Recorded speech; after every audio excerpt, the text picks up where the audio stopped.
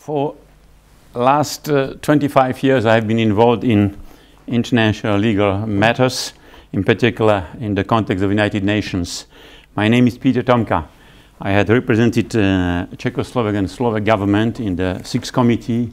I had the honor to chair the Sixth Committee in 1997, then spent a couple of years, 4 years in the International Law Commission as its member and chairman of the Drafting Committee. And since 2003, I have been judge at the International Court of Justice. And before coming to the court, I had my experience in the court as I represented Slovakia as its agent in the case with Hungary, case which is known as Gabčíkovo-Nagymáros project case.